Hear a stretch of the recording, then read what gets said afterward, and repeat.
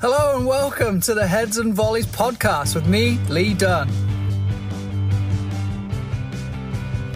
In this episode, my guest is Ben Bell, and if you don't know Ben, he is a master's student in the UK and has also recently released a book, and the book is titled Constraints-Led Approach and Application in Football. And the reason for this book review and conversation with Ben is to really bring to you the understanding and the application of constraints. So enjoy listening to Ben. Yeah, thank you for having me. Very kind. Yeah, absolutely, mate. So give us a little overview of who you are, where you're from, kind of what you do, and the pathway of soccer or coaching, football world that you're in. Cool. So I was born in Cardiff, and I still live in Cardiff in Wales in the UK. My coaching career, I suppose, sort of started when I was in sixth form, just getting involved in running like football club sort of after school sort of activities and that, which was great fun. I built some really good relationships there. You know, it was quite weird because when I started, I was coaching boys who were like years 7, 8 or 9. And now some of them have just gone off to uni. So it's quite nice to have some of them sort of stayed in touch with. And it's quite nice to see them sort of go all the way through. But yeah, so I've got a BSc in sports coaching. And I'm currently studying for an MSc in sports leadership with like the University of Gloucestershire, and my sort of research topic is sort of around sort of coaching behaviours and coach-athlete relationships and around that sort of area. And I started coaching when I was in university while doing the football qualifications with the FA and the FAW, and I now coach an under-15 team in Cardiff, which is the local grassroots team, which is great fun. And so even if you start coaching when you're in sixth form, you're coaching kids who are 14, 15, 16 years old. They're only a couple of years younger than you, right? Yeah, it was really weird because I think that sort of really helped me, to be honest, because I didn't know anything about sort of coaching in terms of improving player performance or anything like that. The only thing I had to go on was actually, luckily, the people I was coaching with initially liked me. And I think... So, and I can imagine, like, if they didn't like me, I'd have nothing to fall back on. Because I couldn't coach, it was basically like, let's just play football. I know you want to play football. I'll join in because I want to play football as well. And then if you just sort of gradually build relationships from there, you know, and you get to know people, which is great. And yeah, it was a bit weird because I was only 17 at the time, and some of them were like 3 years younger than me. So there was a hell of a lot of like relatedness there. And I think it really helped because it gave the younger ones someone they knew in the school who was older, which they quite liked. You know, they would see me walking around, they'd ask me about football training, about stuff that's going on, and they thought it was quite fun. And I always sort of played into the fact that I wasn't a teacher. So I had that sort of little bit in between where I could relate to what they're going on about, what they're going through, and stuff like that. And I think that sort of stuck with me quite a lot because I still do it now, coaching boys of that age, where I can sort of try to sort of just relate to them as much as I can and almost play up that sort of role as, you know, I'm not old enough to be your dad or your teacher. I sort of try to get them a little bit more and sort of build that relationship a bit more. So would you say that is what led you kind of down the MSc route and looking at the relationship and the whole leadership aspect, as opposed to, I guess some people will probably try and go into the science of actually coaching and player development and focusing on that route. So would you say that's kind of led you down this way more so from that experience? I think for sure, yeah. I think, it sounds slightly hypocritical. I'm on here talking about a book I've written about coaching pedagogy, and openly admitted that my preferred topic is, you know, the relationships. But it's good because I think there's one thing I do want to get on to near the end is how the two sort of link and sort of how they can be used together, which is quite cool. But yeah, so I think that's sort of something that I almost think you could almost not have the skills to develop someone as a performer, but if you can build a relationship and get on with them, you'll probably get a lot more out of them than someone who can develop as a performer but doesn't have the relationship. It's incredible. I really like that. It's a holistic view, really, of players and how a relationship. Because I even remember when I was younger, 11, 11 or 12 years old, playing for Northampton Town. And I had a really good coach, a coach who I really liked. I mean, you just feel good around people. And then I find myself with a coach that I didn't like, and my performances drastically dropped. I didn't feel like I ever liked the guy. I don't feel like he ever liked me. And then I'm not saying that I should be pro, and it's not because of him, but it was definitely an effect on me in that relationship, in that being comfortable in that environment. That's something that stuck with me forever, and something you really touch on there, of having this relationship, this positive environment that you can empower your players and really connect with them in a valuable way. Yeah, I think it's a big thing for boys as well, from what I've noticed. And I know there's a little bit of research around it in terms of, I think boys are far more responsive to the teacher or educator as opposed to girls, whereas I think girls are a bit more focused on the topic at hand. So if they're in a school setting, boys will decide whether they like a lesson or not based on who teaches the lesson, regardless of what the lesson is on. Whereas girls will base it more on, okay, well, I like the topic, even if the teacher and I don't quite get along. Whereas boys are a bit more actually, well, if I get along with the teacher, and I think the teacher likes me, they're far more likely to enjoy the lesson and sort of get involved. And I think that sort of feeds off into sport then, with boys who, especially if they like the coach, they'll feel a lot better and get a lot more out of it. So let's jump into the idea of constraints and the constraints-led approach for coaching, and really for anything outside of soccer, but we'll stay in the realm of soccer right now. So kind of talk a little bit about why you got into the idea of constraints, and getting into the topic of the book too, of why constraints, or what they are really, and why they can be so valuable. Yeah, so it's my interest in constraints sort of perked when my lecturer, Will, who again will love the fact that I've dropped his name in there, but for anyone who's read about the sort of constraints-led approach recently, or probably his name will probably ring a bell somewhere, because he's been involved in writing textbooks and things like that for it. He was the one who taught me about it at undergraduate level, and it sort of sparked my interest a bit, because he's very passionate about it, so it sort of rubbed off a little bit on me. And it just sort of something that, when you just sort of learn about it, you sort of go, oh yeah, of course. How come I haven't thought of that already? Almost like a light bulb going off somewhere. And I thought that sort of got me interested in the constraints-led approach as a whole. But I think it's more about my interest in sort of pedagogy and how people learn that sort of, I don't know, I think it's very easy to get very passionate about it, and also very angry when you see things you don't like. So then with constraints-led approaches, it's really about setting an environment for the players. Am I reading that right? Are we saying that we're using the activity to create, or setting the environment to challenge the players in a way that it doesn't necessarily need the coach to coach as much? Am I on the right line along that? Sort of. So essentially the constraints-led approach suggests that we'll call them learners, because that's essentially what we're looking at, is how people learn. It says that learners are capable of self-organizing, which means they can solve their own problems. They don't need someone to tell them, here's the solution to the problem I've set.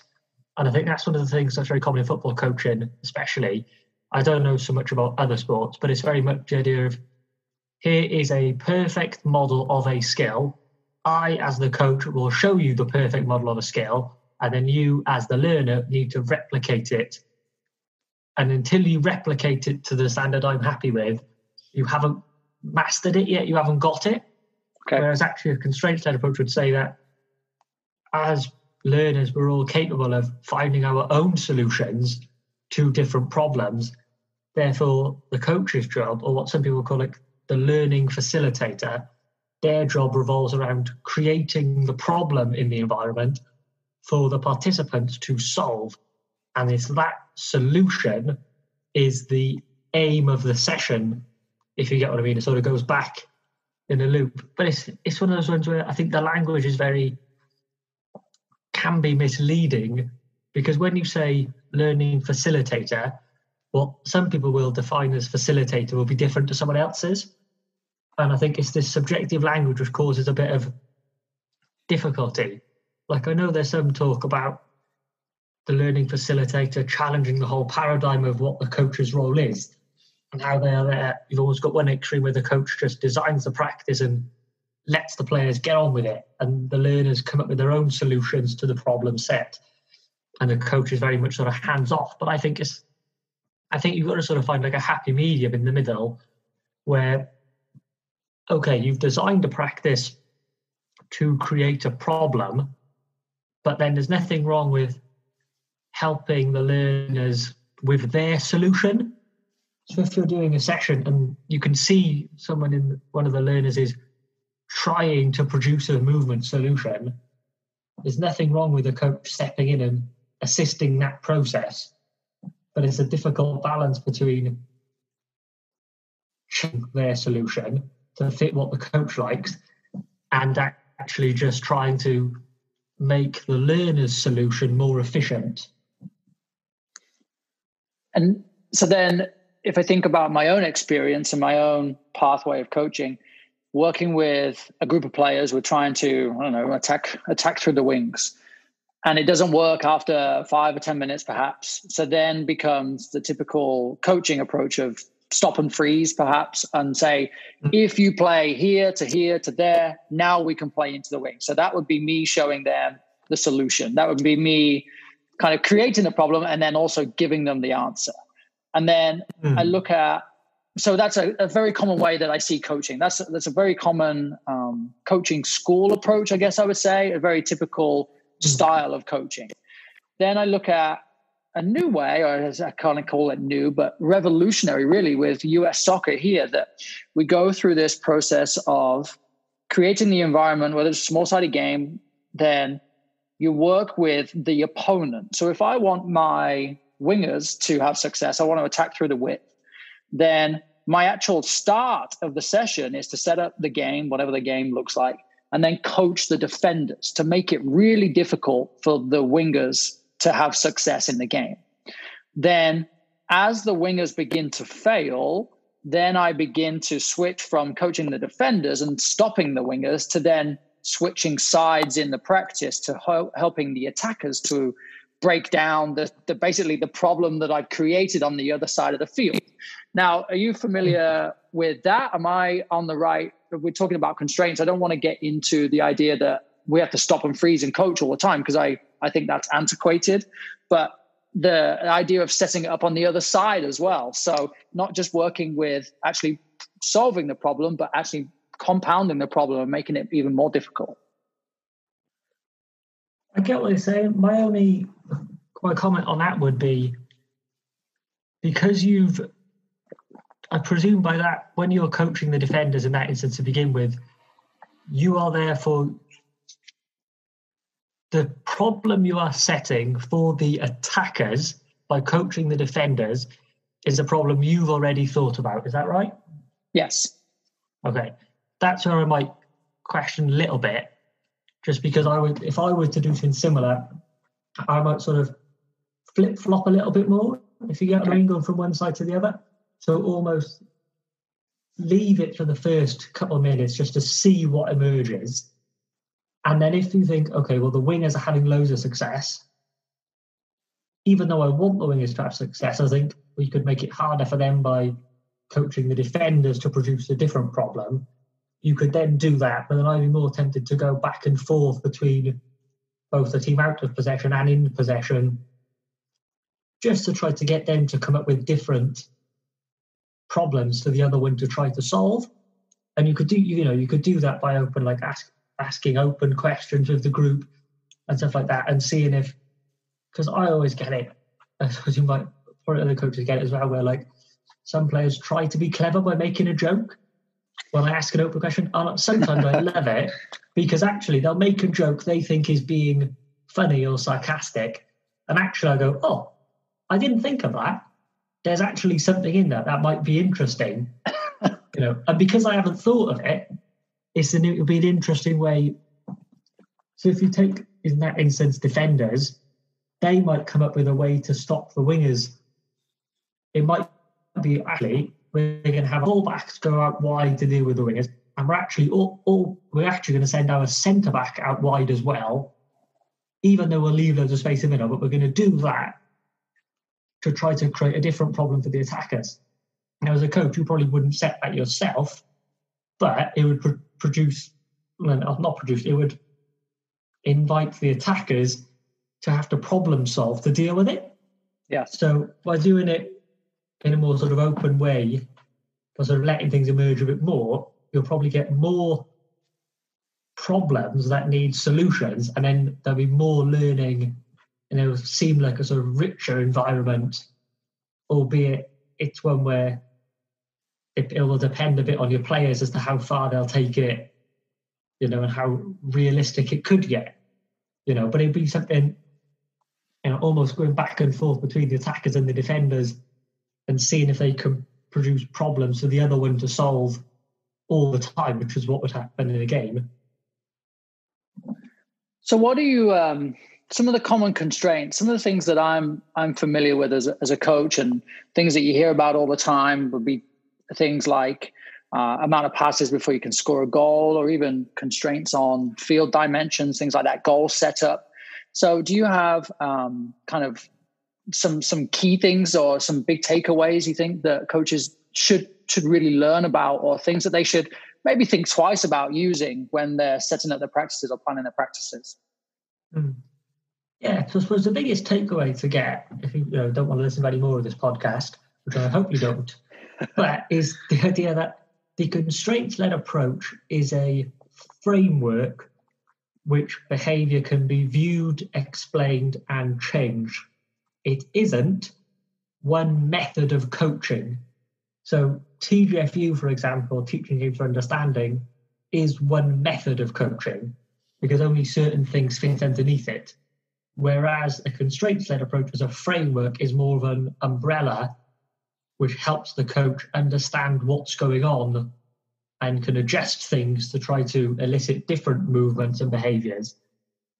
So there's almost less about what is good or bad. Because it's a framework, there isn't good or bad. There's just better ways or more successful ways in implementing it than others. And I suppose one of the big things with the constraints is I think people get a bit nervous about them because they know there's theory behind it.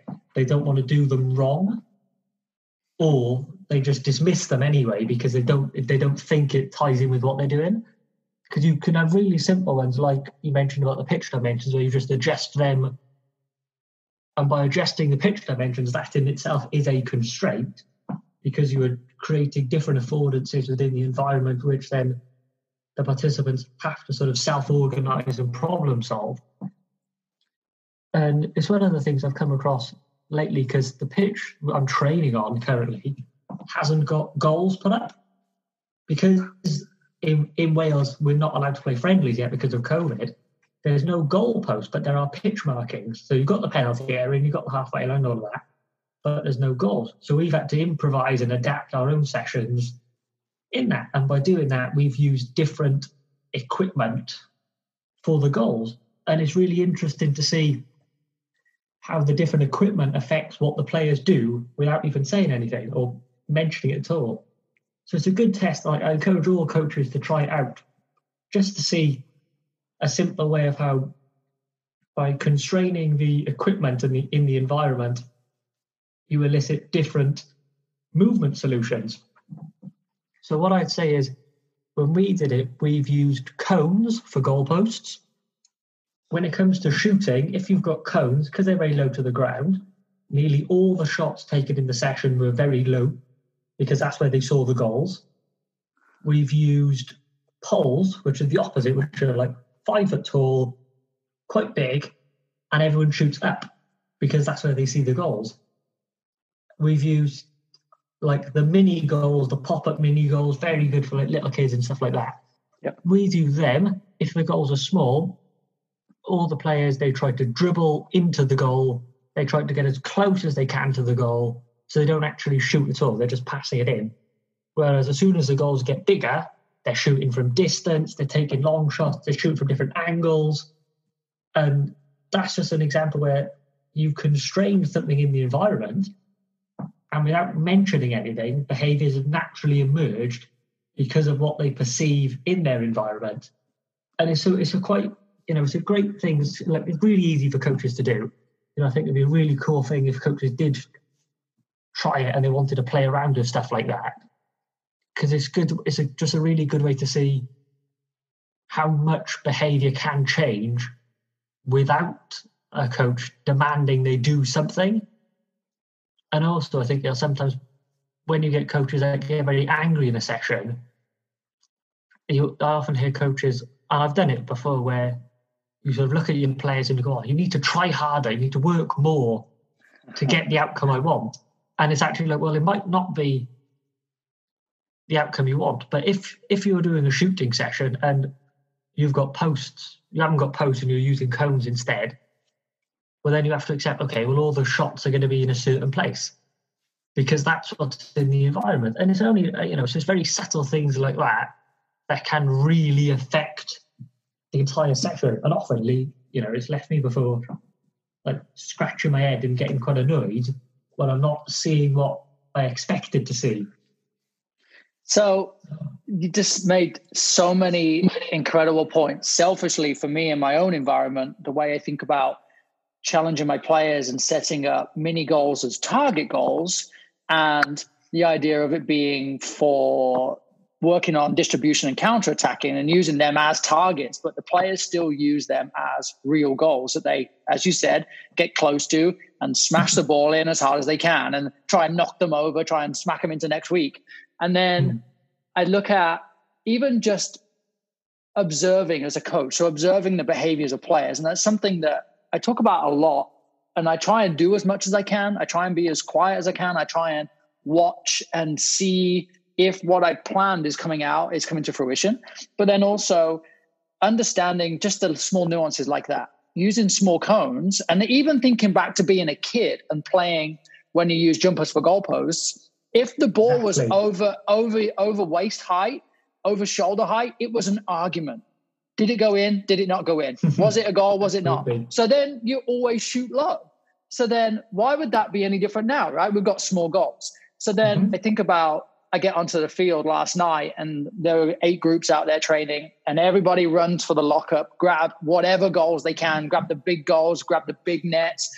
And then I'm thinking, well, now based on this conversation, did they know what they were trying to achieve with that? Did they know what they were actually trying to work on? Or did you just end up with a small goal because you were the last one in the lockup and that's what you ended up with for your session? And now perhaps your session looks a little bit different. And so the big picture for me really is that constraints, people think perhaps a constraint needs to be some like specific little nuance that you've added or some sort of rule that you've added to the game. But really, the constraint is, as you said, 2 small cones as a goal changes the behavior of the entire practice. Absolutely. I mean, there's obviously, I suppose one of the things you touched on, the sort of, is one of the constraints I see quite a lot, or like not such a constraint, but an addition, is the idea of like 5 passes before shooting. Yes. Yeah. And I get, I've been in sessions where as an assistant coach or the lead coach has said it, and I get it because, it is frustrating when you've got a group of players and you want them to play a game that looks like the real thing that you see on TV.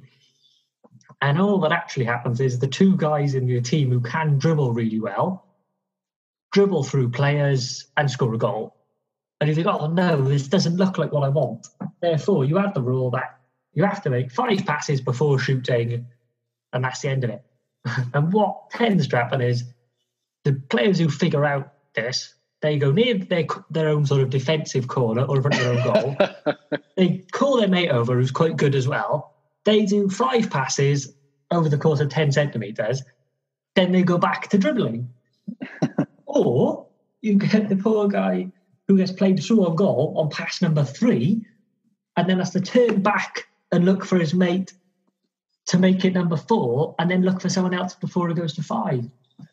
And it's one of the things we discussed is like the idea of fidelity, which essentially means like transference. It is of how much do you do in your practice environment transfers to the performance environment. I guarantee you, if you ask all the coaches who put in the rule 5 passes before shooting, if you said to them, on a match day, if your player gets played through on goal, do you want him or her to stop and pass backwards and slow the attack down, or do you want them to shoot? I guarantee you 99.9% of them will say, no, I want him to shoot. I was like, great. So when doing the practice and he got played through on goal after 3 passes, why didn't you let him shoot then? So that's an example of what we sort of call constraining to constrain rather than constraining to afford. Because affording is trying to get people to find movement solutions that are representative to the performance environment. Whereas constraining to constrain actually sort of, it gets in the way of our sort of natural urge to problem solve and self-organize. So if you go back to that example, when the kid is played through, adult is played through, their natural instinct to self-organize is, I'm going to shoot because I'm through, and that's what we do. Yet they have to go against all of that to pass it to someone else. Not to mention the defenders in this game who have stood like they're waiting for a bus for the first 4 passes, then have suddenly sprung into life on pass number 5 because they know, right, now we're in it, now we're in, because they have to try and attack now.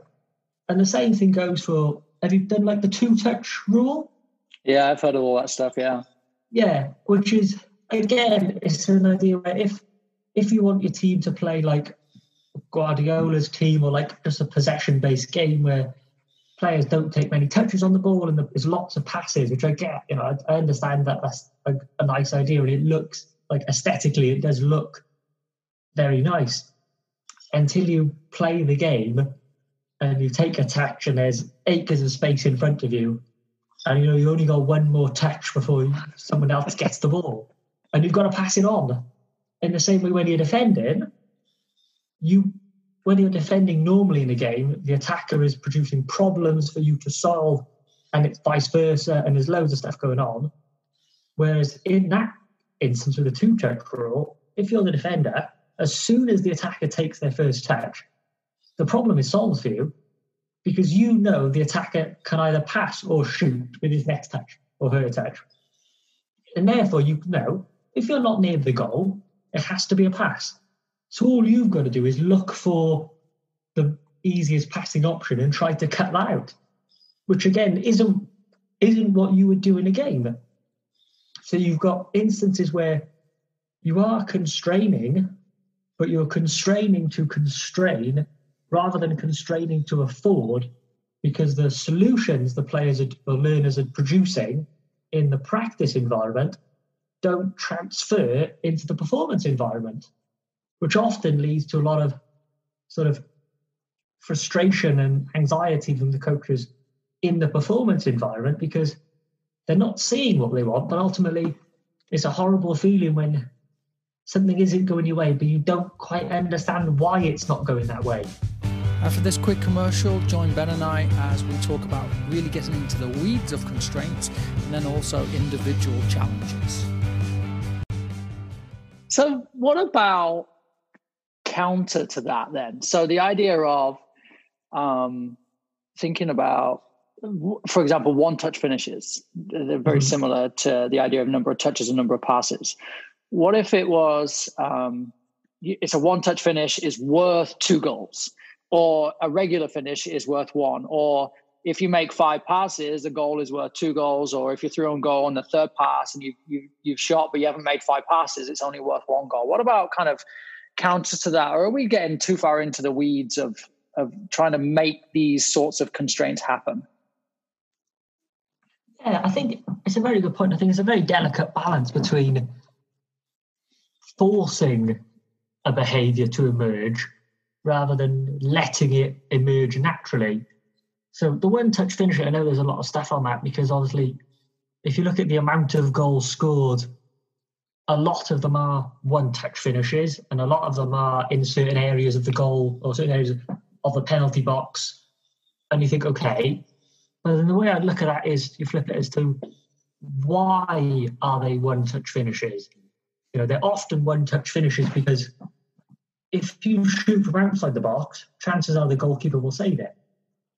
And they'll probably save it because most sort of elite level keepers, which is again one of the problems we have in football, where we take a lot of our sort of knowledge and discourse around what the football looks like from the elite level, which again is fine because obviously, grassroots teams can't invest in the amount of performance analyst equipment of academies or professional clubs, which is it's completely understandable. So then you think, okay, well, if you're less likely to score from outside the box, teams try to work their way into the box. And with the way teams defend, they defend very narrow because they know crossing is relatively inefficient. And they know actually we can defend crosses easier because they're more predictable than central attacks, looking at combination play and stuff like that. So therefore, you're going to have more shots taken from inside the penalty area. Then you've got to factor in, well, again, with the way things are going, with the amount of crosses coming in, because teams defend narrow, lots of the shots end up coming from central areas anyway, because it's the best place to score a goal from. No one, if you want an easy chance to score a goal, you go in the middle of the goal, relatively close to the goal, but not too close to the goal because then the keeper looks huge. You go and help the field back. And then you look, okay, well, if the teams are defending narrow and you've got lots of crosses coming in, then the attackers can't take more than one touch. I'm sure if you said to like Lewandowski and like loads of top strikers, would you like to take 2 touches in the penalty area? They'd be like, yeah, I'd love to. But I can't because there's 2 defenders next to me. They're both 6'3", and if they get close to me, they're probably going to win the ball off me. So therefore, the attackers, they're not afforded the opportunity to take more than one touch. Yeah. So they inevitably have to take a lot of shots first time, which inevitably leads to lots of goals being scored on the first touch. So it's a delicate one to do, because if you force first time finishing, you remove a possible solution for the attackers as soon as they take a touch. Yeah. So there's definitely something to be said for, as you were mentioning, in regards to trying to elicit the movement solution by sort of encouraging it by a point scoring system, because that in a way is manipulating the task to try to encourage a behavior, and it's something that I do mention in the book. It might be a thing where if you're looking at, say, high pressing, it might be if you win the ball from a high press and that leads to a goal, that's worth 3. If you score normally, you still get a goal because you've scored a goal. Yeah. But because I want you to press high, because then it gives me as a coach the opportunity to actually coach high pressing, then why not add a rule in there?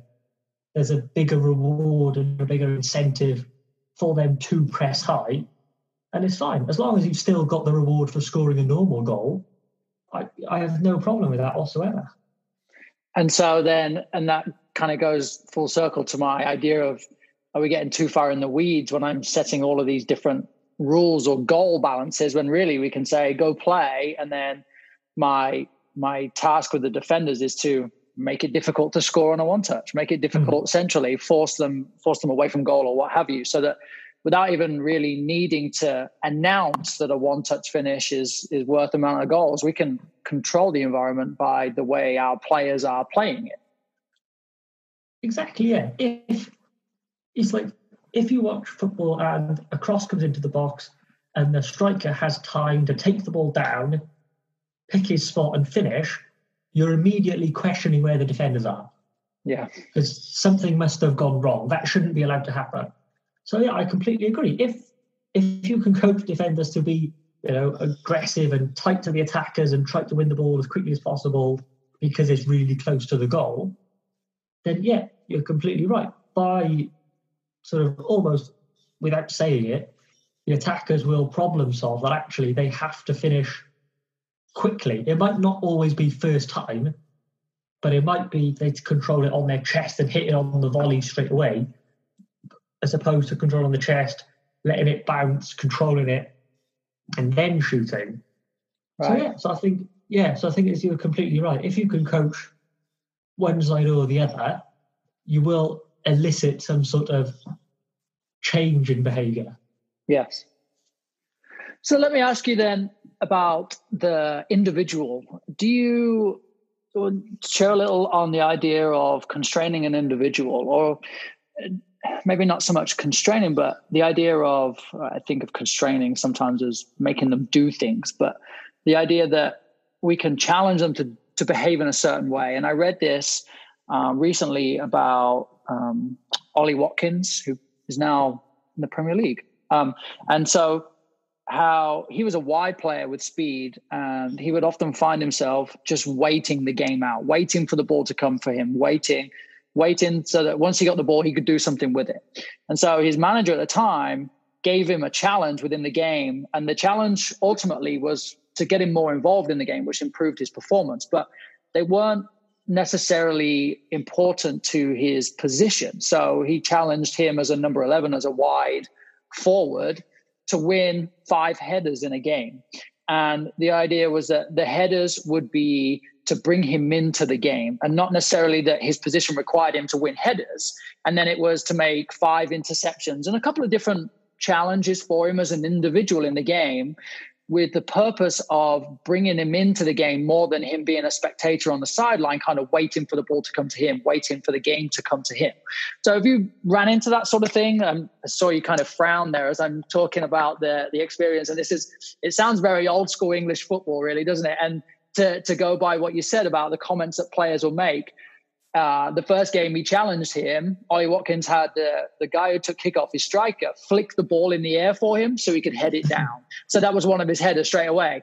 And so while he kind of took it as tongue-in-cheek, it improved his performance vastly. So I just wonder, you ran across that? Anything that you've experienced on terms of kind of individual constraints? Yeah, I think that's a great example of him flicking the ball up to head it back. That's just a really good example of learners self-organising to find a solution. Because his problem was he had to head the ball 5 times. And his solution was, okay, well, from kick-off, we've got the ball to begin with. Therefore, he does that. And I'm sure if he was a centre-back, when the goalkeeper had the ball, he might have gone to the goalkeeper and said, oh, chip it up to me, I'll head it to you, and you catch it. And that would be one. Yeah. Yeah, exactly. But that's a great example. And sometimes I love that in coaching when, you'll spend an hour planning a small-sided game and then one kid just sees right through it, almost like a loophole. Yeah. And then all your hard work is done. And you're like, oh. But that's just them sort of self-organising, finding a solution to the problem. I think the idea of individual sort of conditions and challenges, which I would call that. I wouldn't necessarily go too deep into constraints there, only because within the constraint-led approach, there's a model that says that you constrain either the task, which is the activity, the organism, which is the individual or the learner, and the environment. My only concern with challenging players individually like that, which is probably why you saw me frown, was you often get challenges are set for one player, not based on what the opposition will, not based on a problem which the opposition will sort of produce, but it is based on, again, something the coach wants to see, which sort of is going into the idea, going back to the old school approach of the coach setting the perfect model of a skill for the players to replicate. What would have been interesting to know with the Ollie Watkins one, if his challenge is heading, if the team had worked on, say, getting crosses in from one wing to Ollie Watkins' wing on the other side, and say the wingers on the other side of the pitch had the challenge of, can 70% of your crosses be accurate? So they've got a challenge on crossing, which is related to Ollie Watkins' challenge of heading the ball. And that could be based on something they've seen or know from the opposition, that they might be weak dealing with crosses, or they might have a fullback who's very small, where they thought Ollie Watkins could exploit. But even with that, I think it's a fine line between setting them a challenge based on what the opposition is setting them, and a challenge for just the coach to set for them so it looks like they're doing more, or that what they think will improve them more. I think it's a very fine line. I think it can work if all the challenges are connected in the sense with crossing and heading, whereas if it's just heading alone, I struggle to see the relevance of it, because like Ollie Watkins said, he just finds the loophole of actually, well, I'll just go to the guy who takes the kick off. and I know, because I've seen him play for Brentford and now at Villa, he doesn't do that anymore. Right. So his coach created him a problem, and the solution he produced to his mate who took the kick off to head back to him isn't a solution which he has then used in other performance environments. So I'd argue with that one, it probably wasn't, the fidelity wasn't there because the skills weren't as transferable. It might have got him better at heading, but I suppose if one of the 5 the coach has set is at the kickoff, that's no use really. And then you might find yourself putting in rules too, right? So you have to do 5 headers, but you can't do it from kickoff. Yeah. And all of this just screams to me that it's a coach with the best intentions that either has overthought it. And I going through coaching school, you take an hour's lunch, and in the entire hour of lunch, coaches are moving, and everyone talks about this, but moving salt and pepper shakers around and moving glassware and knives and forks to replicate formations or moments of a game. And what would you do? And what would you do? And what about this? And what about that? And it's just an environment where coaches overthink, and it's almost like they tried so hard to create the perfect environment that they've almost gone the opposite end of the scale, where it's become somewhat unrealistic at times. Yeah, everybody tries so hard. Yeah, I think it's so difficult with coaching, because everyone who gets involved in coaching is doing it for a good purpose. You know, coaching is a difficult job. You've got to try to please the players, their family, all the rest of the stuff going on, along with, and I think early coaches will admit it, there's a part of you that does take it personally when things go wrong. And by that same token, there's a part of you that sort of wants to take credit when things go well. You know, I don't think that's a bad thing. If you as a coach have designed sessions that you like and you believe are best for the learners in your environment, and you deliver them and you feel they've gone well, and then your team does well, and it's the sort of things you want to see, then great. Yeah, there's nothing wrong with sort of, you know, saying to yourself in the car ride home, you know what, I've done really well lately. You know, I'm doing a great job. You know, I think that's fine. I think it's just sometimes I think it's almost too easy to sort of really crave like our team playing at like the elite level. And we want to improve everyone so much, and we want to do things so much. And I think that's how sort of football ended up in this sort of model of coaching where everything is so broken down, it doesn't resemble the game. And then it's almost taken a while for players feeling loads and loads of skills that have been broken down beyond recognition for us to realise, actually, this doesn't look like football anymore. And then when we put players into a game, they're not doing what we wanted them to do. And then we've sort of gone, actually, well, it can't be the game that's wrong, because the game is the game. That's what we started with. And then you look back at the other drills and you think, they must be what was a bit wrong. That must be what was the issue. You know, when you've got players passing, you know, to someone unopposed who's just stood right in front of them, because we think that's what the basics is. And it's like, yeah, okay, I get why. Because if you feel they haven't got the ability to control a football or pass a football, I get why that could be, you could see the use of it.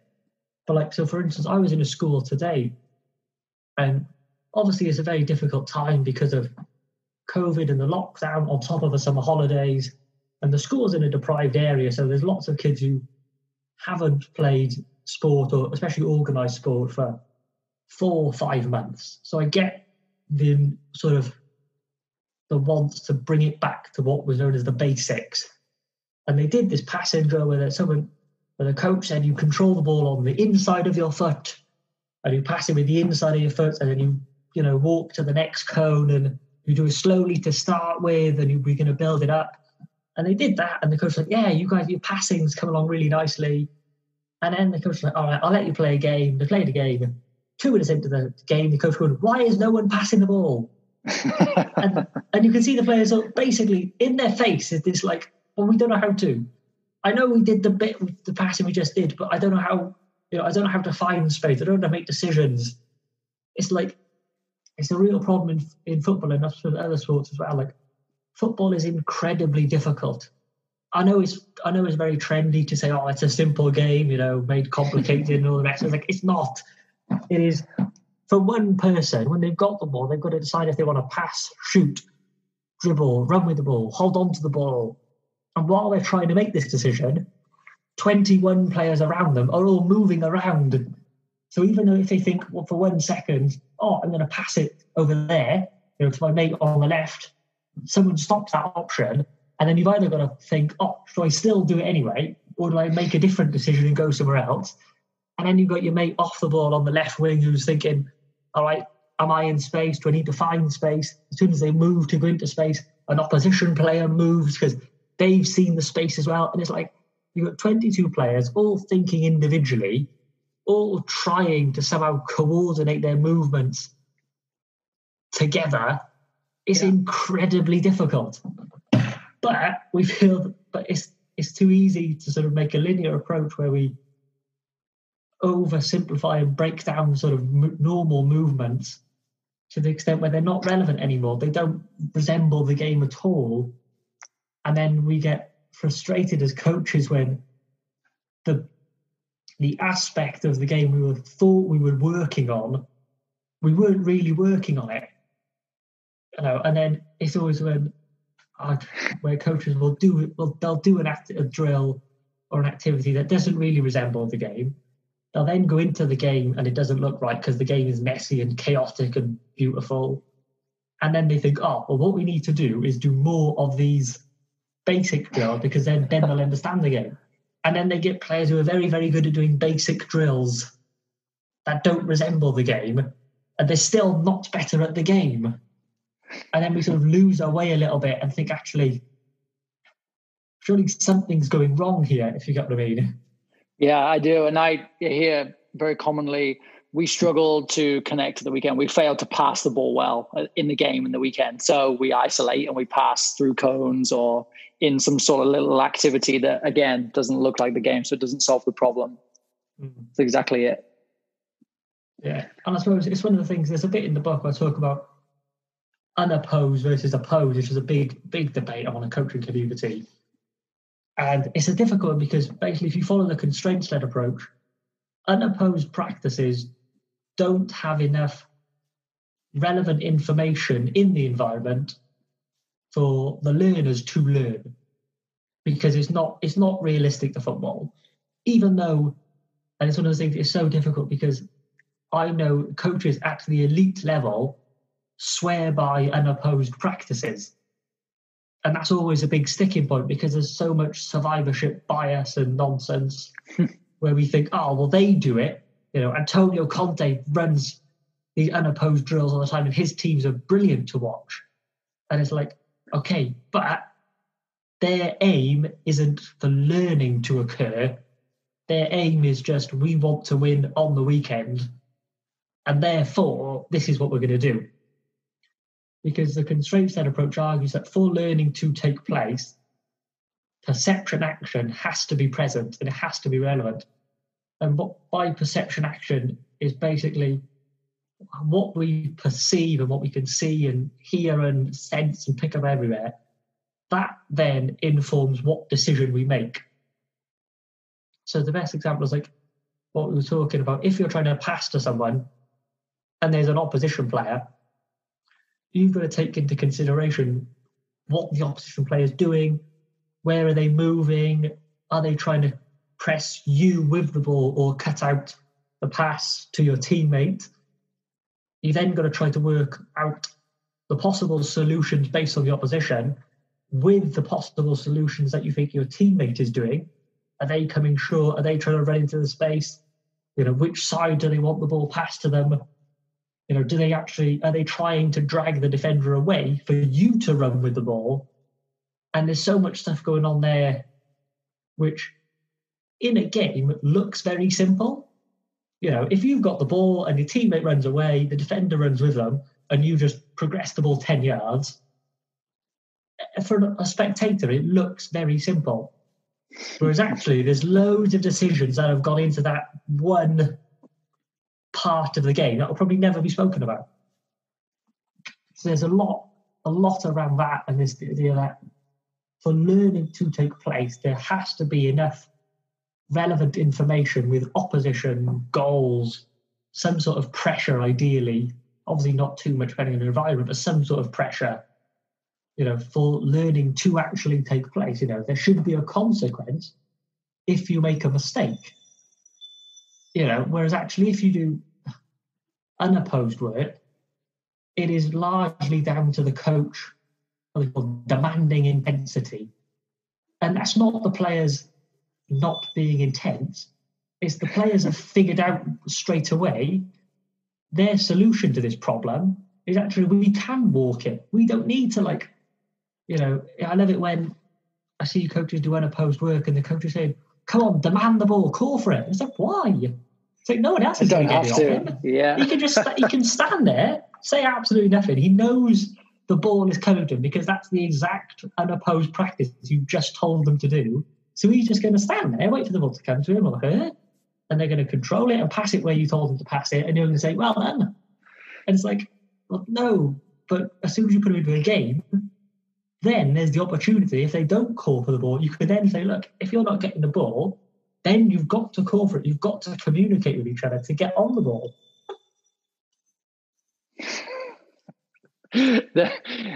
This whole conversation just conjures up a picture of a coach frustrated and thinking, why? What do I have to do? I've taught you passing. Why isn't it working? I taught you to demand the ball. Why isn't it working? Yeah. So for people interested in this, the constraints-led approach, how do we find out about your book, Ben? How do we get in contact with you? And I guess really just explore this even further. So you can get in contact with me in lots of ways. So I'm on Twitter. I'm very active on Twitter. If you look up on Twitter at BenBell98, that's my Twitter. My photo is the book cover photo as well, so it's all there. I'm on Instagram as well, if people are fond of Instagram. I don't post many things on Instagram. However, I am often on my phone on Instagram, so if you want to drop me a message about something, that's all good as well. So my Instagram is Ben_Bell_coaching. The book is on Amazon. It's on with the publishers as well. It's titled Introduction to the Constraints-Led Approach, Application in Football. And I suppose it's great for any coaches who are looking for sort of theoretically underpinned practices. And by that, I mean, I know there's loads of books out there that have lots of practices in them. You could buy a book on Guardiola's practices. But then I think that will often lead you into a situation where you are the frustrated coach again because you're doing Guardiola's practices with your under-8s and then not playing like Guardiola's teams, and you don't know why, because the books, they don't explain the theory behind practices. So my book, there's theory chapters. Please don't get put off by the theory chapters. They're not very long. It's just an overview of the theory rather than a textbook.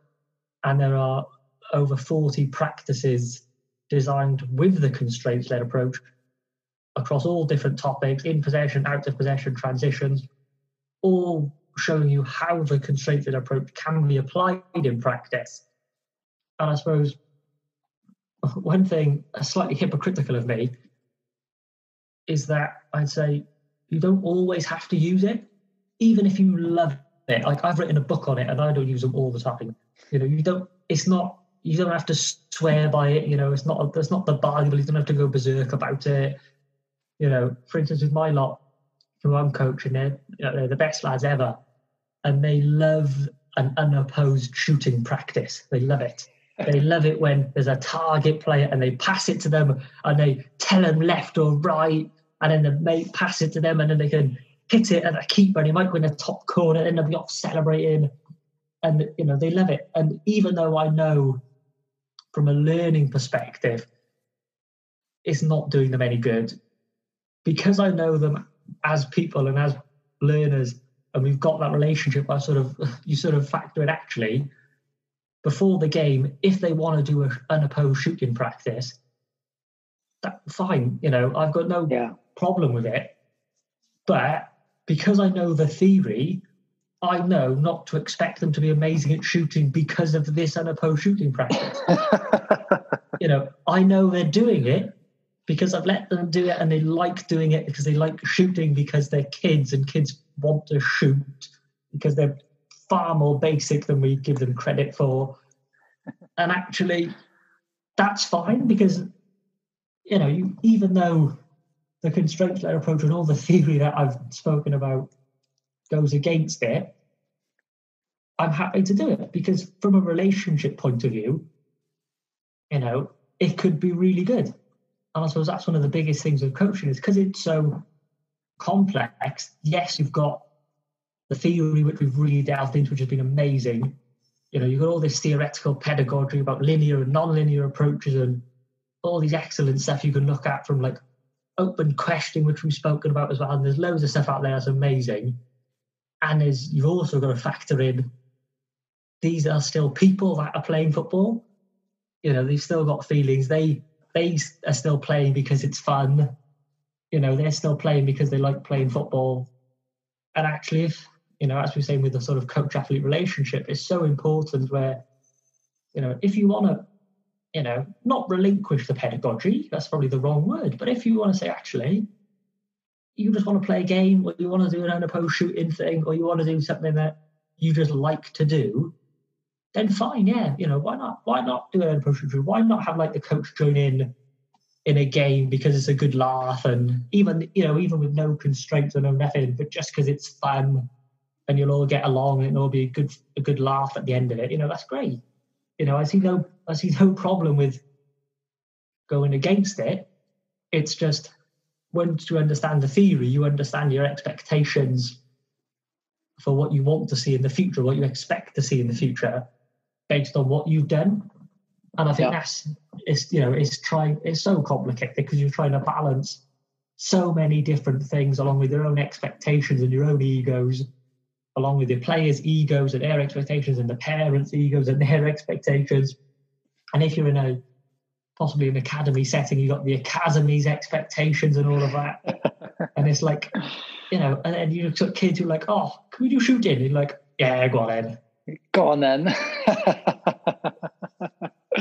Man, it's awesome. Even just the conversation here of about an hour or so of exploring the theory, as you said, the idea that it's not just removing things to train them and go back. As you said, it has to be relevant. It has to be relevant for our players. And I think the coaches that are spending 1, 2, 3 sessions a week on the field, sometimes 4 or 5 hours at most with their players, that are trying to maximize and, as you said, meet all of those expectations and still manage a relationship and still manage to enjoy working with a kid for themselves, and then keep the kids engaged and having fun. So I'm really glad that we had this conversation. I'm really happy to be sharing the book out there. So again, everybody, at Ben Bell, get onto him, make sure you pick his brain, because I'm sure that there's plenty to say in future too. So Ben, I really appreciate your time. This has been awesome. So thank you so much. Yeah, thanks. It's been amazing. It's been a great chat. If you're like me and have gone through this episode thinking about what else you can do or how you can change, or maybe you have done things like the pass counts or the touch counts, and really kind of seeing the big picture here in terms of the impact that you were hoping and maybe didn't achieve, well, I encourage you to connect with Ben. I encourage you to read the book. I encourage you to think about all of the unintended consequences that will come from all sorts of constraints or rules that we put into the games that we're playing, that of course come with a good reason and perhaps not always the best understanding. So really explore this, challenge yourself, connect with Ben, connect with me, and more coming from Heads and Volleys, as always, real soon.